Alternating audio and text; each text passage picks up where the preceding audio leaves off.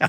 Steve, welcome back to the legendary Chinwag. It's great to see you. You sound like you just finished a huge meal, and you're just I thought you were pushing going to back say from the something table. else. I thought you were going to say, it sounded like I just finished something else. But that's, yes. In fact, I did just have a very tasty meal not long before recording our current episode. I had a really good vermicelli salad with some roasted pork in it. A Vietnamese vermicelli salad with roasted delicious. pork. Right? Man, I Really love good Vietnamese stuff. food. Me too. Oh, and stuff. Oh, fantastic. Yes, I like it too. It's good stuff. I like all Well, that good to kind of- see you, Kemosabe. Good to see you. Thank you, sir. Thank you very much. Good to be here. Listen, occasionally here at World Headquarters for Chinwag, we get some letters. And actually, we thought maybe we would read this interesting letter. Yeah. It's fun. It's great to get these things from people. We get a lot of them. It's cool. But I thought maybe we would take a moment to read you this from one of our loyal listeners, Keith, in Boise, Idaho. I'm told it's Boise, not Boise. Oh, really? Yes. Oh, I didn't know that. I think I say may have Boise. gotten it right. I knew a guy from Boise once who was like, no, it's not Boise. And I might still be saying it wrong, but I know it's not Boise. I know that much. Anyway, out there in Idaho, Keith, shall I regale you with this? Yeah, Steve? please do. Hi, guys. I'm an airline pilot from Pittsburgh, Pennsylvania. I live in Boise, Idaho. Now, I wanted to share a quick experience with you guys. Back in 2006, my wife and I sat down our back deck on a Friday night around midnight, which is right on the Boise River, about 2 miles east of downtown Boise. Boy, I'm having to say Boise a lot. Yeah. So I better be saying it right out. Wait, first of all, I got to interrupt right away, which is who goes out on their back deck at midnight in a rural place? I just be thinking Bigfoot right away. Like that would be scary. Let's keep reading. Go ahead. Let's keep reading. Clearly, people have a lot of guts out there in Boise, Idaho. Courageous. It was very dark. You could barely see your hand in front of your face. We each cracked open a beer. This sounds great. These people have the life. And a few minutes later, my wife says, "What's that?" Of course, because it was so dark, I had no idea where she was talking, but what she was talking about. But I looked up in the sky and saw a very large object about the size of a football field that looked like an asymmetrical naval ship flying from west to east at roughly 3,000 feet above the ground. This is a guy who knows what he's talking about. Yeah. It was not flying directly overhead, but roughly a half a mile away. When it flew over, I noticed a string of lights, pink, blue, and white in color, covering the bottom as if a mesh net was hanging from the bottom of the aircraft. This is amazing. There was also a strange mesh-like material, almost like cotton, that was intermingled with the lights. I said to my wife, "That's a goddamn UFO." That was me. That was me playing this. That's when I play the guy in the movie, when I play Keith in the movie. That's a goddamn UFO. It made no noise while it was flying, and I watched it continue on its path for probably a mile, and then it made an immediate, very abrupt left turn, and for lack of a better term, at the speed of light, was gone. As a pilot, I have seen a handful of things that cannot be explained, and I've heard many stories from fellow pilots about glowing orange balls in the sky, etc. However, what intrigued me the most about your podcast was the relationship between Bigfoot and UFOs. Here we go. Now here we get down to it. Here we go. Many years ago, a friend and I were talking about it, and I came up with the term IDST, which stands for Interdimensional Sasquatch Travel. Fantastic. I mean, man. Fantastic. I have a friend that was a Navy SEAL, and many years ago, they were in the Cascade Mountains for a 6-man training expedition. Boy, this is getting deep. Yeah, this is elaborate. I know, this is like Black Ops. On the first night, something was throwing baseball-sized rocks at them and harassing them at night. That's like a classic sort of Sasquatch thing. They had night vision goggles, but it seemed just as they were getting closer, it was suddenly further away. They were crossing a stream bed the next day where this guy saw Bigfoot tracks crossing the stream, forever changed his life. Later in life, he spent a lot of time in the mountains of West Virginia investigating Bigfoot sightings, talking to state police and people that lived there, etc. His stories helped form my opinion for IDST. Anyway, I want to say thank you to both of you. I love listening to podcasts. Can't believe somebody's finally talking about this stuff in a serious manner. Thank you. Thank you, sir. Me too. I gave you a 5-star rating. I don't know about serious, but thank you. No, well, listen, about as serious as I can be. So this is interesting. Yeah, you know, I mean, there's a whole school of thought about Sasquatch and UFOs that they're. Well, I like it when a pilot tells me a UFO story. I always perk up a little bit and pay more attention. Yeah. Because they know more about, like, when I hear the average schlub like me, they don't know distances and speed, but a pilot does, you know? Yes. So I'm inclined. Yeah, and it's this guy, the other guy's a Navy SEAL, and he's talking about seeing the Sasquatch and stuff like that. But the interdimensional Sasquatch travel, you know, that's the thing I was talking about how I think it's some kind of interdimensional thing, or dare I say something from the future that you're encountering in a sort of fluke. You really don't buy that, do you? Here's where, I got to part company with you on this. Now, I'm with you on Sasquatch, but I part company on the interdimensional travel. That's where I have to draw the line in the sand. Okay. All right. Well, speaking of interdimensional travel, let's get to this guest of ours today, because I think she's visiting us from another dimension, frankly. She is traveling through time and space. Space and time. She is bending space and time to her will. Our guest today. She is quantum mechanics. She is quantum mechanics itself. She is a quark. She is proof of the Heisenberg uncertainty principle.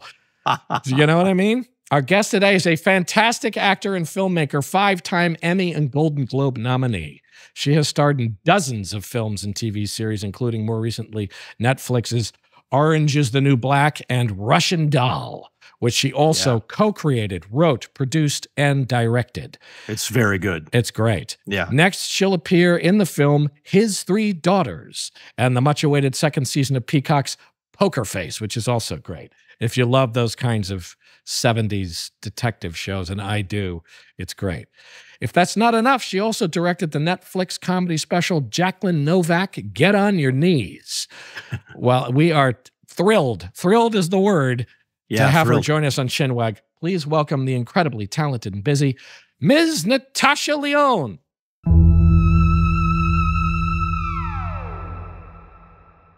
Hello. Paul, your mic is off. Hi, Natasha. Now it's on.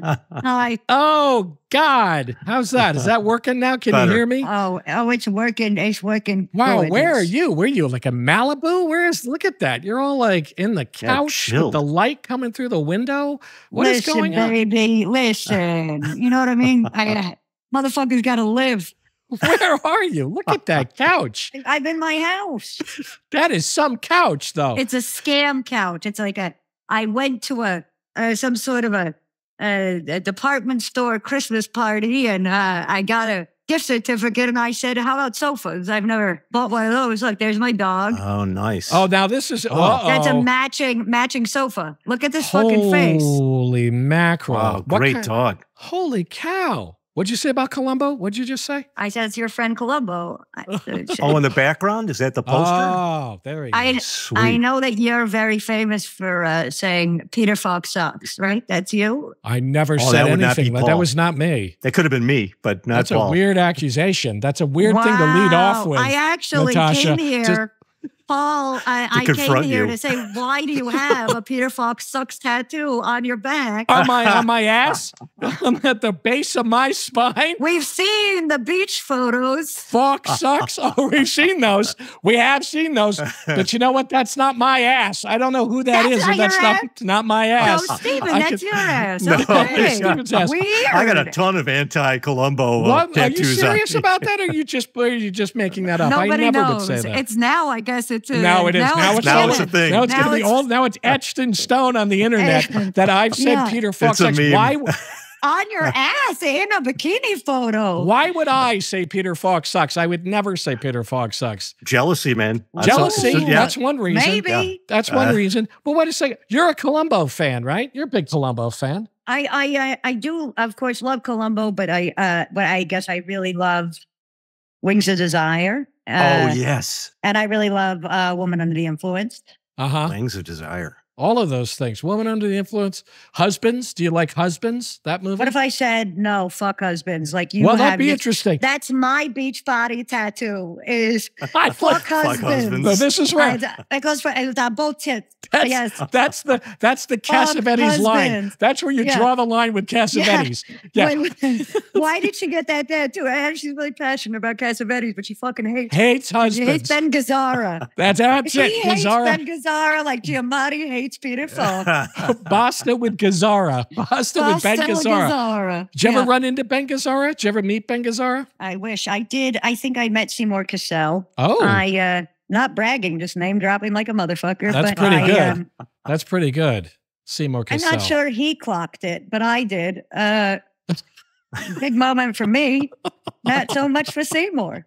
Wasn't Ben Gazzara? Wasn't he in Big Lebowski or something? Didn't he like have like a late career appearance? He had a late career. He had a career bounce. He had a career boom. I think it was Buffalo 66 that we're thinking of. Oh, Buffalo 66. Buffalo 66. Remember with Angelica Houston and they're in the house? Yeah. And Vincent brings him back to the family. And Vincent Gallo. That's right. And Buffalo 66. And he brings a little Christina back there. And he's like, this is my fucked up family, Angelica Houston and Ben Gazzara. I didn't even know that I knew that until this moment. That's incredible that you just pulled that out of nowhere. Listen, this brain is a mess, but I don't know. Listen, this is already cooking. This episode of this show is cooking like an already. Archive. I've only brought one thing to our meeting. Is the book I'm reading. Putting Ourselves Back in the Equation by George Musser. No, what's the story with why physicists are studying human consciousness and AI to unravel the mysteries of the universe. You were in our wheelhouse. So here we go. But I'm only on page 8, boys. Listen, that's further than I would get. I wouldn't get past that fucking title, which was pretty challenging for me. But I've read the back, and I'm a big fan of this guy, Carlo Rovelli. And I base season 2 of Russian Doll is pretty much just a direct rip of this book of his, The Order of Time. Rovelli. Oh, my God. Yeah. What's the story? Tell me about Tell us about. I didn't know this. I mean, it makes sense. It makes sense that you would be that you're into the physics. Yeah. But no. What's the deal with physics with you? Tell me about it. So I think when I let's say dropped out of life, in the early aughts, I was sort of trying to figure out what the game was all about, and. The way I found my way back home, I guess, was through science, because I was like, oh, this is something rational, not warped. It's not Fellini-esque. It's sort of practical and much larger than anything I can conceive of. So I sort of put my focus there as a sort of white noise sound, like some people enjoy the waves or whatever crashing, and I enjoy listening to sort of the quantum physics audiobook as I fall asleep at night, while playing Zelda or something. I find that to be peaceful, and I don't necessarily claim to understand what I'm sort of hearing or thinking, but maybe it's the same kind of relief other people get from, I guess, cults, something like that. For instance?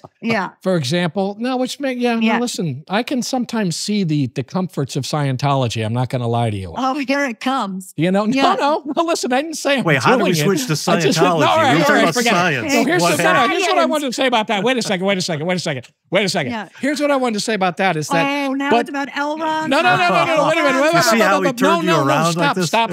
Everybody stop for a second. Here's what I want to say. Didn't you find, though, that eventually with physics and quantum mechanics and stuff like that in fact it is kind of Fellini-esque and it is kind of insane?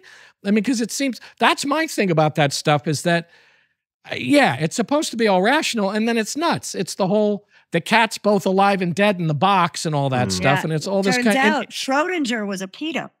Not a was lot of he people talking about it. Yeah. Oh my God. I'm waiting for his cancellation, but nobody cares. Forget his physics. He was a pedo. They just care about the fucking is a cat alive and dead. Oh God, here we go. Nobody cares about his personal life. Let's cancel Schrodinger. I'm here to cancel Schrodinger. That's the only reason I'm on this fucking podcast. Oh, Jesus Christ. Oh, we've done a few episodes on that already. Pedos? No, we haven't. No, we haven't. Well, open the box and guess what? Schrodinger's a pedo. That's what's okay. Yeah. The cat's like, I got to get out of here, guys.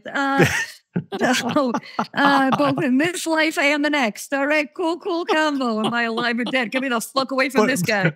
Okay, but how did you what was it about this stuff that that relaxed you? Is it just you would hear them like somebody is reading like a book about quantum mechanics and you're like, yeah, this kind of shuts off my brain, or your brain would follow it and it would like help de-stress you. Answer questions or something. Yeah, I guess all of the above. And also you, Mr. Giamatti, that it also is ultimately completely Fellini-esque, but I think that therefore it makes more sense of this sort of underlying circus that we must participate in and have sort of seemingly chosen to engage in. So it sort of is supported by the fact that like, yes, like the music of the spheres and string theory and the many worlds and whatever else, dark matter. Now I understand why this whole operation is so fucking nuts. Do I know why I'm still involved or engaging in the rat race at all? I'm not sure, but I guess the stakes have never been lower is all I know. And so it sort of is grounding. And I guess as a writer or whatever, there's so much fun story to glean through a certain kind of lens because, it's not a ton of people are trying to do a half-hour comedy from that place. So it really seems like an open market. It's a big market. Hey, there was the Big Bang Theory. Sorry, I hate to tell you. That's true. When you're right, you're right. I hate to tell you. I've been Chuck Lorre'd yet again. Chuck Lorre'd. Yeah. Well, here's so basically you're saying to some extent, if I follow you, and I'm not going to guarantee that I am so far, but I'm trying. Okay. I'm trying. Is that you what you liked about it is it's kind of not starting from, but at least it gives you a grounding in absurdity and things being crazy. Shit is crazy at a quantum level. So maybe that sort of explains or makes it more comfortable to live in a place and among people and in a society and connected culturally to other entities that are chaotic and insane and absurd. Nice. I would say yes.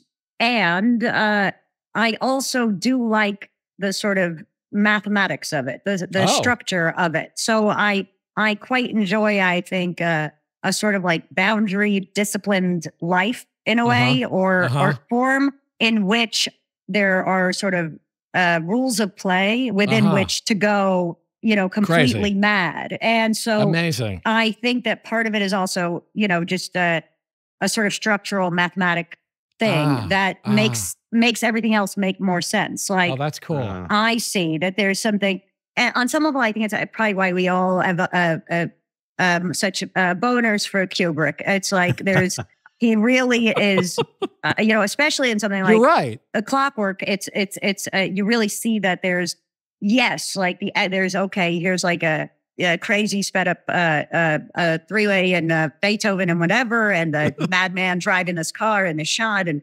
the ultra violence and all these things, but there's a mathematics to it that's sort of precision that allows the brain to sort of process what it's seeing on sort of multiple levels at all times. And that's why we think of him as such a giant. That's interesting. Super disciplined. His stuff is super disciplined. Yeah. But I actually really love the movie Barry Lyndon. It's one of my favorite movies. I can see that about you. But I know it's me with the powdered wigs and the hosiery and the buckled shoes. No. But I genuinely, Really? Why? Why did you say that? I guess because the low morals. No, I just think that it's you do beautiful work, and it's I could see that you're somebody who would really enjoy being a part of that kind of a picture. I would. I mean, I think we all would. But what's interesting about that is there is this incredibly contained. It's all about this society where everything is everything is incredibly rational, and yet it's completely batshit underneath it.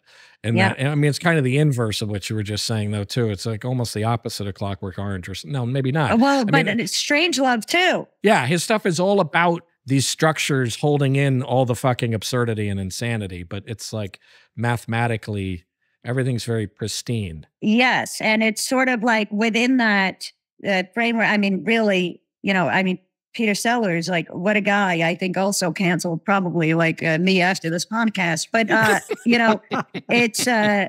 it's again, like there's it's fascinating thing of like the ability to sort of do a sort of a version of a comedy that sort of transcends like a language. It's not comedy. It's not anything. It's sort of Sellers like going off. And again, it's within like even that sort of war disciplined. room is so structurally sound. You know what I mean? Yeah. But him too, as a performer, incredibly disciplined, apparently. Yes. And like incredible discipline about those accents, incredible discipline about everything. Right. And completely out of his fucking mind. By the way. At the expense of his family, I believe. Everything. Like totally out of his mind. Wait. In what way? Was he doing substances, or he just was a wild man? I think he was just an egomaniac, mostly, right? It sounds to me like he maybe had some mental health issues, if that's the phrase I want to use. I mean, it sounds like he was, I don't know, he sounds like he was crazy. I mean, in some way, right? I mean, he was... I guess, is it a time crime kind of crazy, though? Like, you know what I mean? I guess at that time, it was really just, being like a narcissist was sort of business as usual. Yes. And so I wonder if he knew that he was being sort of like, whatever it was, emotionally abusive or sort of like, so solipsistic to be at the expense of his own family members or crew members or whatever. Who knows? Or to what extent is something like that facilitating a lunatic? I mean, it's also facilitating a lunatic who's clearly a narcissistic loon. Yeah. And so he's getting permission. So talented, but also incredibly, I like this whole, like the incredibly disciplined thing allowing you to be insane.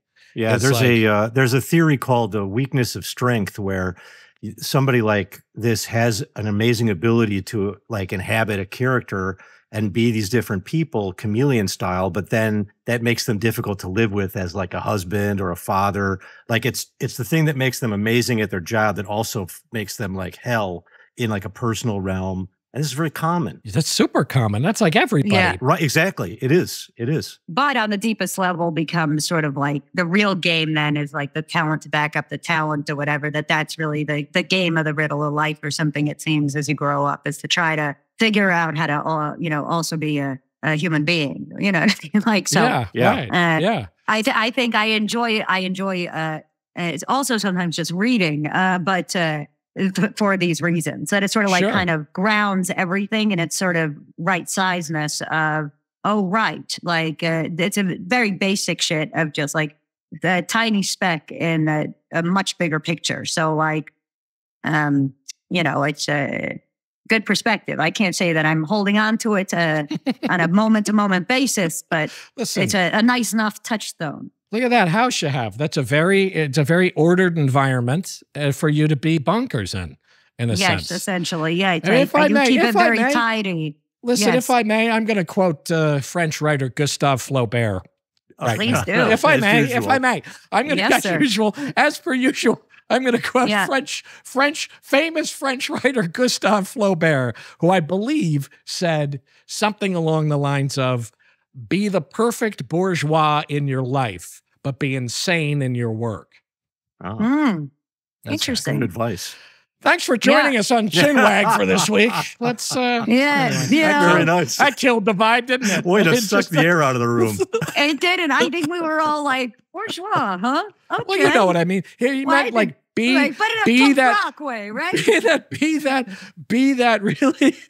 that perfect middle class like guy. Be that guy. Be that person who lives everything just right, so that in your work you can go bananas.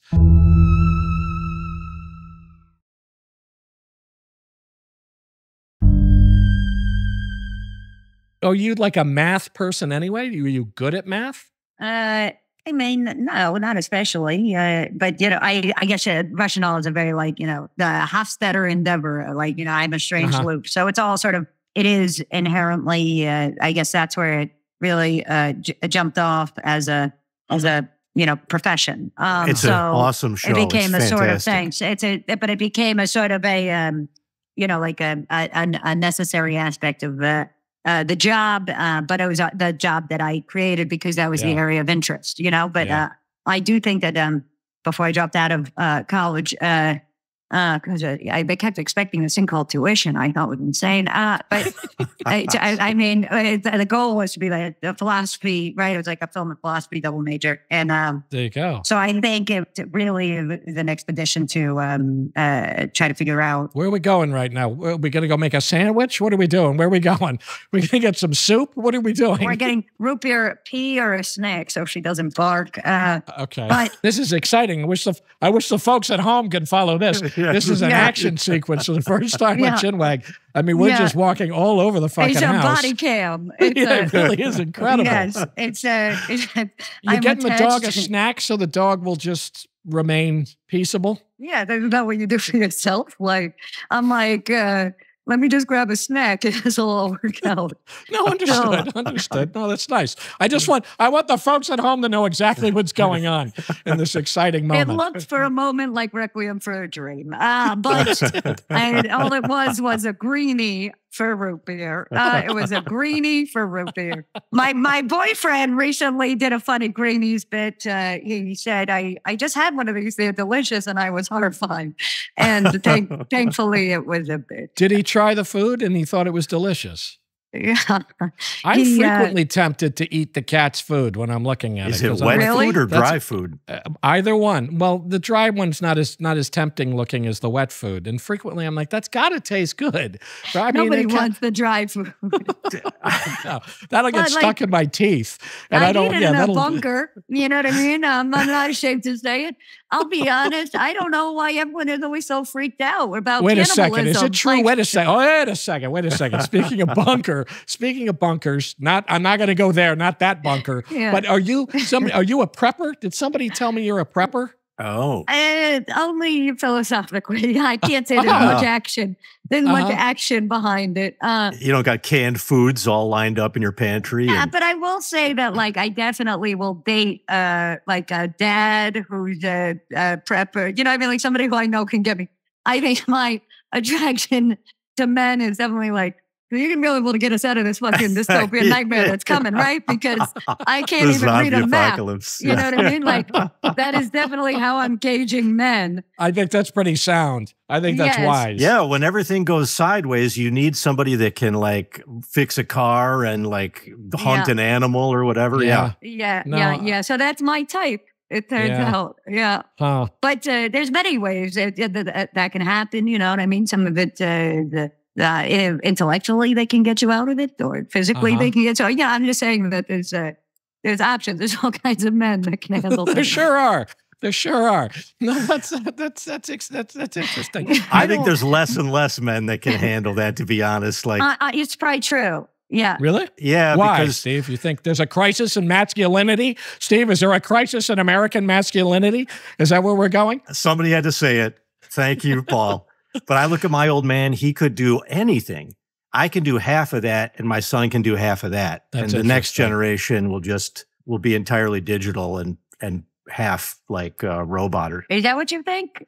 I do. I think people skills are disappearing, like actual skills and sort of manual labor skills are disappearing. Yeah, well, that's probably true. But I think maybe like weaponry sort of familiarity might be up. So I guess it depends what the scenario is. No, I think I've seen some videos that'll gun ownership. Yeah, like I think that there's I got a pop-up ad on my social media for like a tank. And I was like, what the fuck do they think I need this for? Well, you know what? I'm not surprised you did, frankly.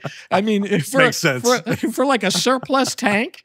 Really? No, it's like a new car. And I was sort of like, I was shopping for a car, and clearly the tech is listening at all times. And I'm sort of like, I guess maybe an Audi, but who the fuck wants an Audi? I don't know. What are these cars? Do you get a Prius? Like, I'm from New York. And so suddenly I had a pop-up ad for something that was like a fucking tank. Really? It was, it was oh my God. Sort of doomsday vehicle. Really? Troop transport. And like a safe place for your M16 and the whole nine. Well, that's true. And I suppose you're right, Steve, too, that they're all getting like first-person shooter training on things. So it's like maybe that those skills are up.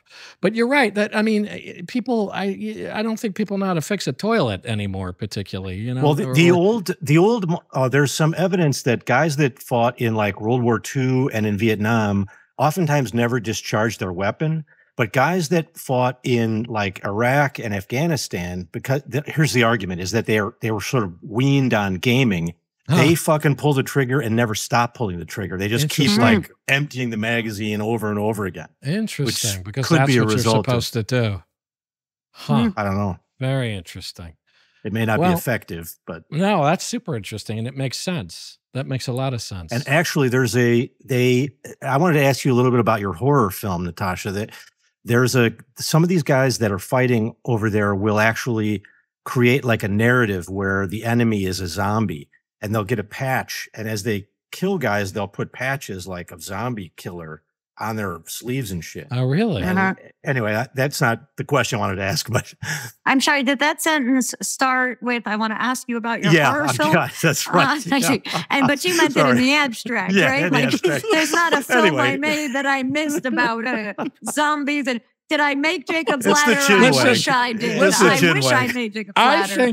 Listen, I got a couple of those in the back catalog that I've forgotten about. It's been fucking decades. It could have happened. I wanted to ask you about this film Anti-Birth, which you did, and that was like really disturbing. And yes, thanks.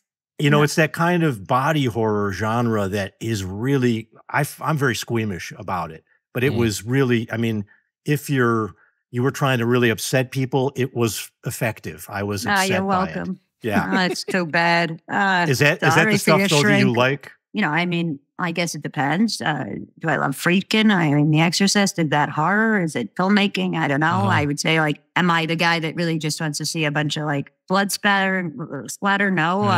Texas Chainsaw. I mean, like, that's so well made. It's a great movie. Do you know what I mean? That's what I mean. So movie. It's like, I think I do love filmmaking, and I am. If you've seen Talk to Me, this recent film that the Philippou brothers made with Sophie Wilde, it's fucking bananas. Like, really, it's so good on a filmmaking level, and it's terrifying. Jacob's Ladder is one of my favorite films. Back to that, yeah, great one. But I don't know that in general. I'm like, I don't think I love a B movie. You like a good movie, and if it happens to be a horror movie, fine. Yeah, I think or horrific or something. Exactly. And then also to Anti-Birth, it's my friend, this guy Danny Perez, who's great, who done sort of like all the visuals and stuff for this band Animal Collective, and this is I guess now maybe a decade ago. This movie, and my best friend Chloe Sevigny was in it also, and I also got to produce it, and so it was really about, I guess, going on his ride of his first feature, and that kind of a thing, and I. Did like philosophically what he was after. I'm somewhat interested in body horror sometimes, I guess. Like Cronenberg, I mean, obviously, it's fucking magnificent body horror. Rationale 2 does sort of, it found its way to body horror, but it wasn't intentional, like sort of the giving birth to myself while in my mother's body on the train tracks, or I guess the subway platform. And that ended up being a sort of philosophical body horror that sort of evolved in the writer's room of, an actual sort of Russian doll that was still just trying to, touch this thematic North Star of like, I don't know, making, peace with one's own wounds on a quantum sort of trauma solving level. But it was interesting to then realize that below the level of consciousness, maybe what I was after was this sort of larger questions about the feminine body, or the idea of like, I'm at that age of, what is it to have a child, not have a child, make those choices, and all these things. So I don't know. I mean, questions within questions, like they're sort of made, for me at least, tracked structurally in a way that was sort of like the next step. I don't know that in a vacuum I'm like a body horror, but like fucking Jeff Goldblum in The Fly, my God, it's fucking impeccable. I saw that recently. I hadn't seen that in a long time, and I forgot just how fucked up that movie actually was. Yeah, it was so much more fucked up than I remembered it being. I think I blocked a lot of it out as a youth, as a child. I don't think I could handle a lot of it. When's the last time you've seen Videodrome? I haven't seen that in a long time either. Yeah, My kid, God bless him, is really into those movies, so I got to watch them with him sometime. Videodrome was fantastic. Is you Slither? Is that Cronenberg? Is that Slither? What is Slither? I don't know, but I could Google it. Let's find out. Google it. Let's see. If you don't mind, we'll get the guest to Google this while we have Slither is, wait a minute, what is Slither, Steve? Is that a recent thing? No, I thought it might have been one of his first movies. Maybe. I could be thinking of a different... You're thinking, so there's one in 1973 and one more recently. Your friend, Jimmy Can, in it. My friend, Jimmy Can? Jimmy Can is my friend? I've just decided, and your ex-girlfriend, Louise Lasser, you were cheating on her, I believe. Oh, my God. With Jimmy Can. To Sally Kellerman at the time. Louise Lasser. And Peter Boyle is your dad, and you're a Nepo baby. Did Elliot Gould show up at some point to... Actually, he's not involved, and it turns out the director is not Cronenberg. It's Slither, so a movie about detour. a car thief on parole. I've seen that movie. You might be thinking about Thief. That's also, I think. No. I've seen Slither. I've seen Slither. I've seen it. Of course. I mean, all of your fucking friends are there, so I'm not shocked. Listen, I was deeply embroiled with all those people. Sally Kellerman. My God, Sally Kellerman. What a piece, huh? Can you still say that? Oh, no. There's also Slither, of course. That's Sharon Stone. That was Sharon Stone. Hot picture. Okay. A very hot picture. Okay. I've seen Slither, and it's interesting because I saw that movie, and I thought to myself, Jimmy Caan is an interesting actor. Yes, he is. Because I thought in those early years of Jimmy Caan, I think, pre-Godfather, around The Godfather, a lot of different movies, he plays these very kind of schmoey guys. He's not playing the tough guy all the time.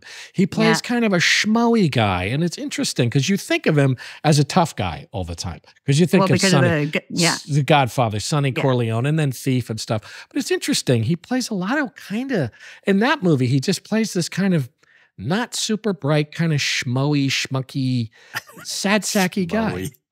That's Jimmy Caan. So, not to say I wasn't listening, because we all love Jimmy Caan, but Slither was also a 2006 James Gunn. What? So, and this seems to be a body horror movie. I'm looking at it. The poster has like leeches or something in a bathtub. Yes, here we go. And Elizabeth Banks is involved, but it's still no Cronenberg. So we've now solved three cases. That movie. I appreciate you chasing this down for me. I remember that. I remember that. Yes. The only one I've seen is Slither, which would exist as a typo. Yes. I remember the Liz Bank giant bathtub full of parasites picture very well. There we go. You do? I remember that picture. I remember it vividly. I do remember seeing that movie because I enjoy things like this. You do? Like horror. Oh, you do? Yeah, I like horror movies. Oh, good. He's a huge horror fan. You know what I'm getting you for Christmas? Oh, really? You're going to get me? I don't know. What's coming my way? Like a value pack of DVDs you found in a bin and somewhere? No, a fetus in a box or something. An actual horror film. You're just going to come over for the holidays is what's going to happen. Right. Baby's coming home.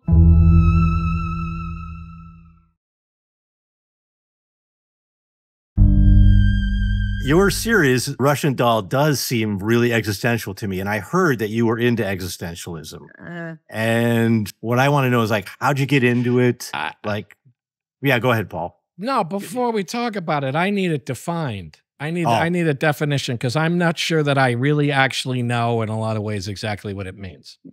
Okay. Now, Steve's a philosopher, so he can tell us like the very technical dictionary definition. Yeah, no, or whatever. Great. Yeah, because that's exactly, Okay, so traditionally, like, it arose during, like, right after World War II, because in Europe, everything was shit. And even before that, Nietzsche had said, God is dead. So the idea is basically the old formulas for meaning and purpose are gone. So the existentialists like Jean-Paul Sartre and Camus, which actually they had a big influence on, like German expressionism and also film noir, they thought, like, you have to make the meaning yourself. There's no religion can give it to you, no science can give it to you. You have to make your own purpose by your own choices and your own decisions and your actions. And so a lot of people were frightened by it, but it had a huge influence on film. Because it seems to mean there's no guideposts. You can do whatever the fuck you want. Right. It seems to potentially. be what it means. It scared a lot of people, Is Kierkegaard an existentialist? Yeah. Like this idea of He's anxiety. a proto. It goes back, doesn't it? Anxiety is the dizziness of freedom, that kind of a thing. Is that? Yes. I'm asking you as the professional. Yes, he's. Say that again. Hold on. What did you say? Yeah, say it again, Natasha. Anxiety is the dizziness of freedom. That's a Kierkegaard, right? So is that sort of in the realm, would you say? Absolutely. That's like he said anxiety, which is, we know this word angst, and it means dread or anxiety. And then Camus and Sartre said, you're condemned to be free. It's very unpleasant to be this free because it makes you anxious. You have nobody to ask, what should I do? So it has this dark night of the soul, and that can be nihilistic. So you could end up being everything bagel, just totally nihilist, or you can rise above.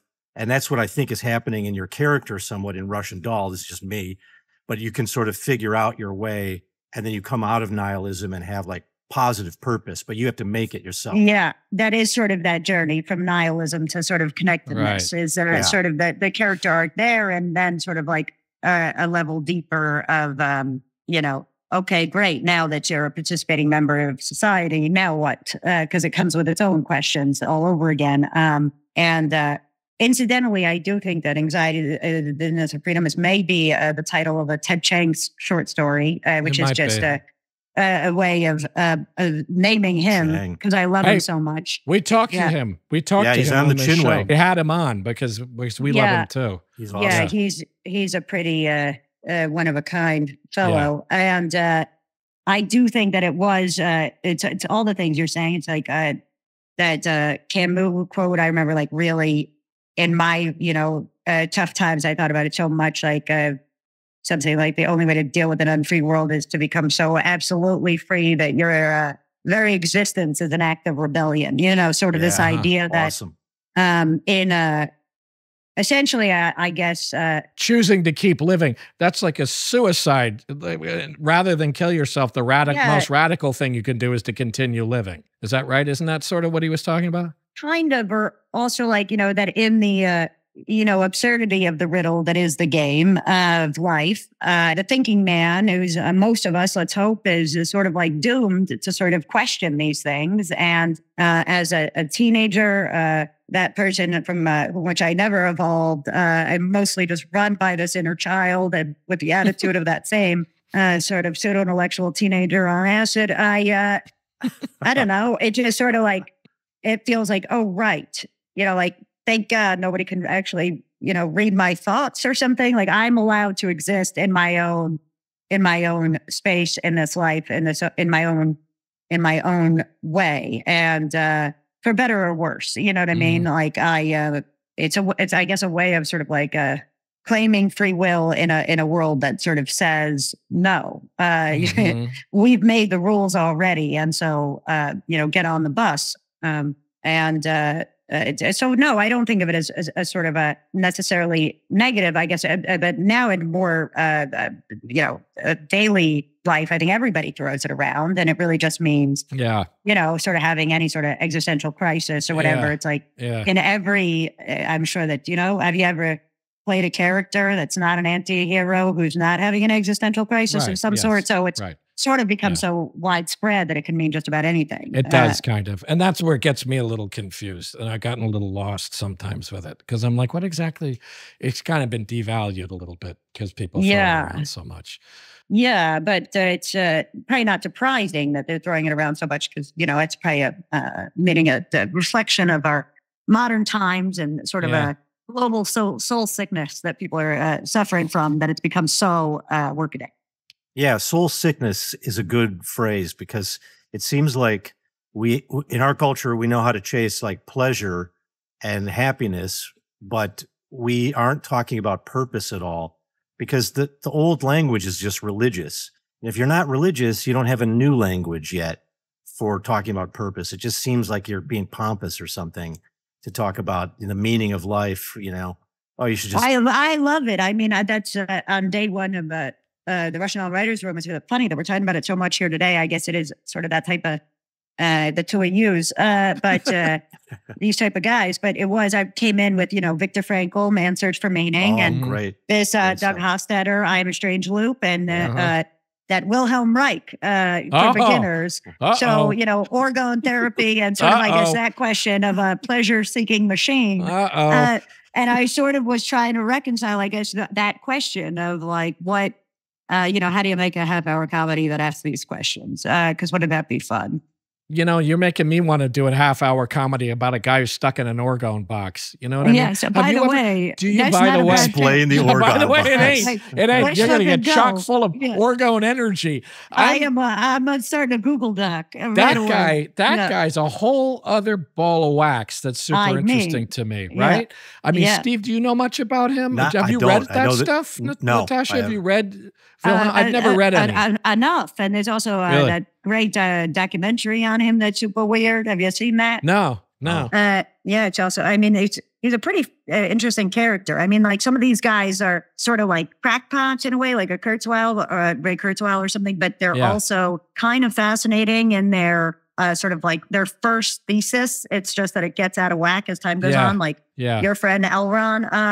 Okay, all right, take it easy. Take it easy and steady.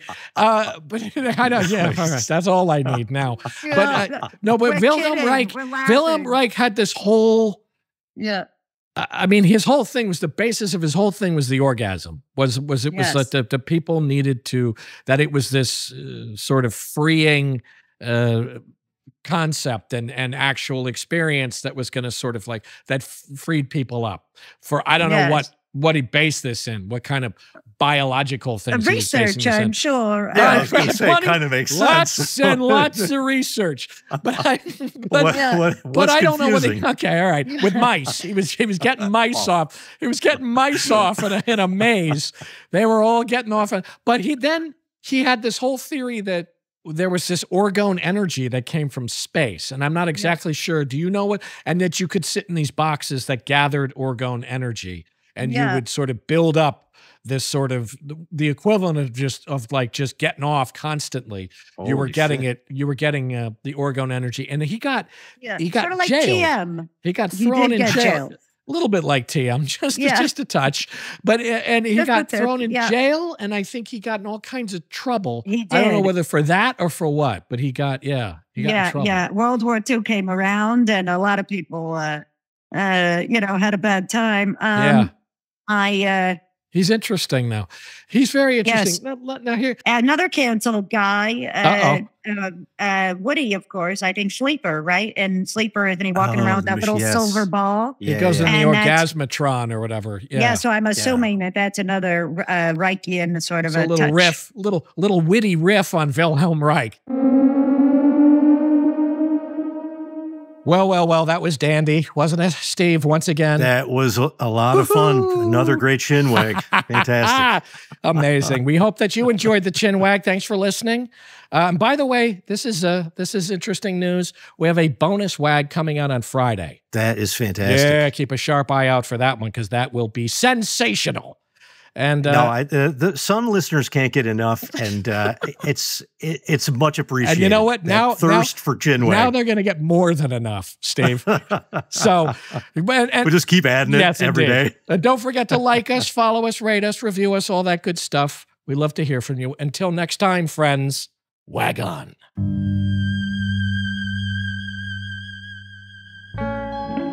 Chinwag is a production of Treefort Media and Touchy Feely Films.